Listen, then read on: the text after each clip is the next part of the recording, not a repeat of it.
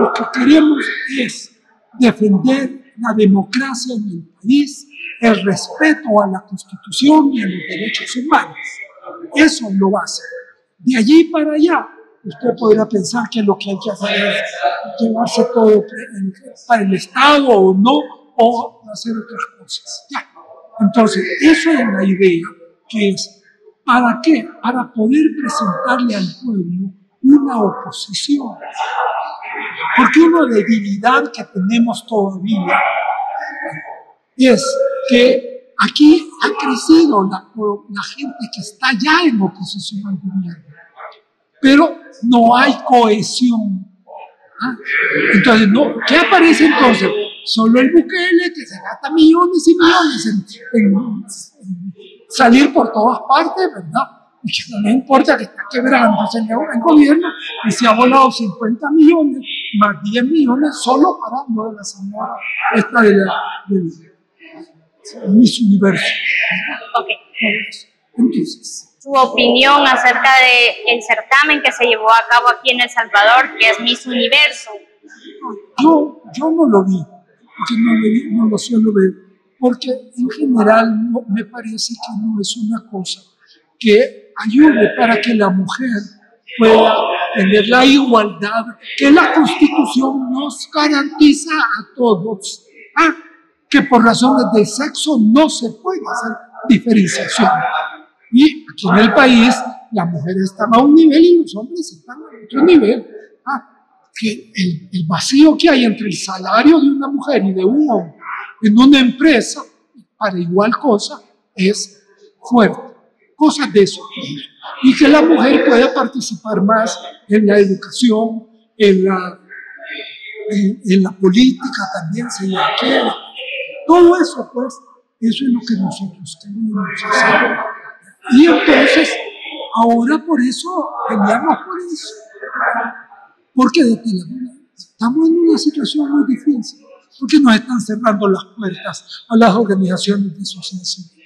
Mire, aquí yo llevo una cuenta, que no es la cuenta de todo, pero van más de 20 ONGs que han cerrado en estos últimos meses. Pues este año, más de 20. Antes crecían cada año, hoy están. ¿Por qué? Porque el gobierno las está haciendo que sean imposibles de seguir, porque la mayor parte de esas reciben dinero de las organizaciones internacionales. O sea, todo ese problema, ¿verdad? Yo lo estoy viendo, y esto es grave para no solo para la gente de oposición, sino para todo ciudadano. ¿Qué son? De esos 70.000, dicen que son más de 20.000. Yo creo que son más de 30.000, pero por ahí supongamos que hay en vez de esos 20.000, hay unos que votaron por Bukele. Pero que ya no pueden seguir. Ya hay un movimiento de mujeres, de madres, que están en el problema que se les llevaron los hijos.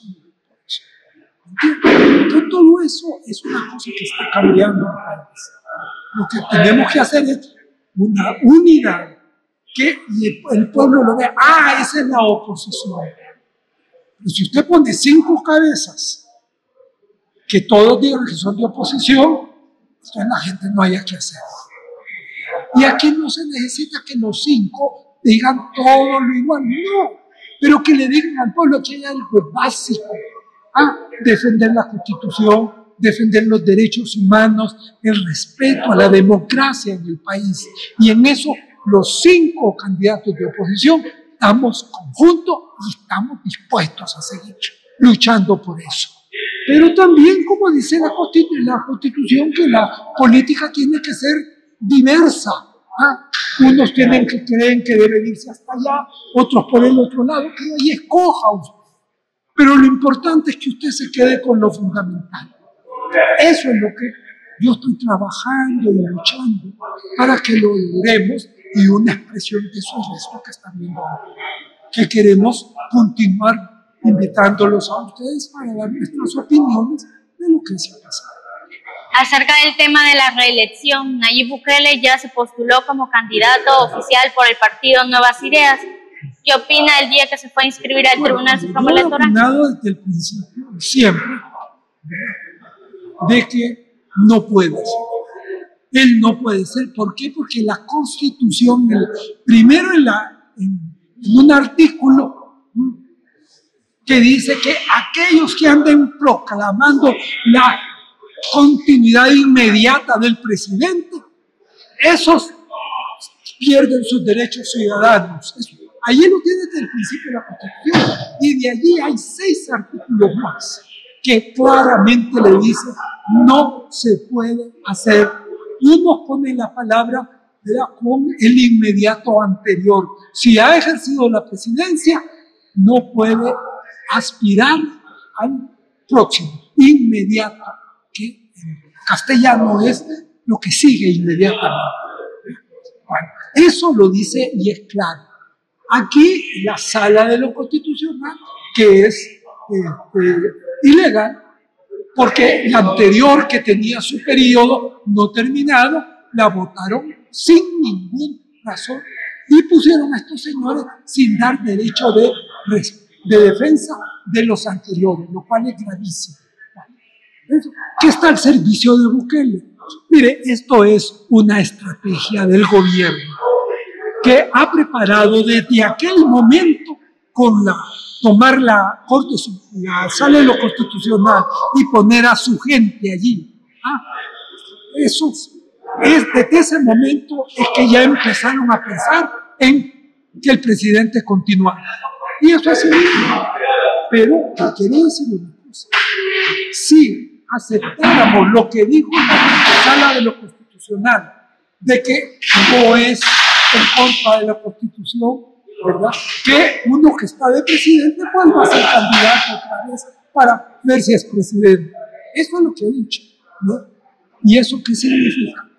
Que si ahora eso se ha aprobado, ¿ya?, porque ya lo ha aprobado el Tribunal Supremo con hechos, poniendo a un señor que ahorita está en la presidencia. ¿Ya?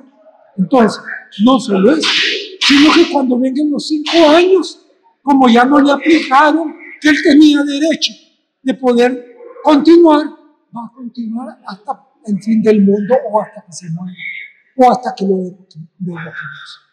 Eso es lo que han hecho, no es que han interpretado la Constitución, han violado 7 artículos de la Constitución y encima de eso han abierto la puerta absoluta para que aquí pueda haber una dictadura de 10, 12 años como fue con Martínez o de todavía más. Esa es la realidad de nuestro país. Y por eso seguimos luchando, para que el pueblo lo entienda y que el pueblo sepa en lo que se está metiendo si no reacciona en contra de eso. Ya en diciembre él tendría que entregar el cargo a un comisionado. ¿Cree que podría ser un familiar de él? No. Si ya no puedo, si son 6 meses, 152 de la Constitución, un poquito antes, 152. El orden de justicia, Consejo de Ministros, un poquito antes, 152. 152 no podrán ser candidatos a presidencia de la República. Primero, él, ¿quién es él? Él es el que quiere ser candidato, ¿no? O sea, pongámoslo en vez de aquí es porque está por punto aparte para poner todas las fotos que no puede. Entonces, dije, no podrá ser candidatos a la presidencia de la República el que haya desempeñado la presidencia de la República por más de 6 meses consecutivos o no durante el periodo inmediato anterior. Entonces, si él está ejerciendo, ¿cuál es el inmediato que viene enseguida? Y por lo cual él quiere ser candidato. Es esto. Esto es que español sí, no hay que hacer la cosa, pero sí, no, dentro de los últimos 6 meses al inicio del periodo presidencial. Ya no pueden hacer eso. Si son 6 meses y no pidieron. O sea, que si está, el anterior queda completamente ignorado. El vicepresidente tampoco puede. ¿Por qué? Porque él solo podría haberse salido hace 6 meses si quería lograr, pero ahí no puede. ¿Por qué? Porque otro artículo de la Constitución, un poquito más adelante, ¿qué es lo que dice? Que solo si se pone o quiere ser candidato para presidente. Pero este señor, el que tenemos ahora, ¿verdad? El vicepresidente ahora no está pidiendo ser candidato a la presidencia, sino continuar con su vicepresidencia. O sea, está fuera de la Constitución ambos. Y eso es lo que no quiere ver el Tribunal Supremo Electoral. Si usted ve no habló de los 6 artículos que la prohíben, más otros 7 más que hay por allá, ¿no? Entonces, eso es la verdad, eso es la Constitución, no lo invento yo. Y si la Constitución se pone 7 veces a decir no, es por algo. Claro, por la historia. Si es que esta historia de la continuidad, ¿no? Chile, en años en que no éramos independientes como gobierno, sino parte del Estado centroamericano. Desde entonces empieza ya. ¿Qué es lo que la Constitución nos permite? Que nos esperemos un gobierno para poder al siguiente y poder pedirlo. Que no le suprimen, no es México.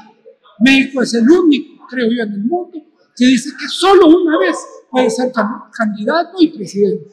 Puede ser presidente. No es candidato, puede ser presidente. Porque otro puede ser candidato una vez, no ganó, y ese nunca.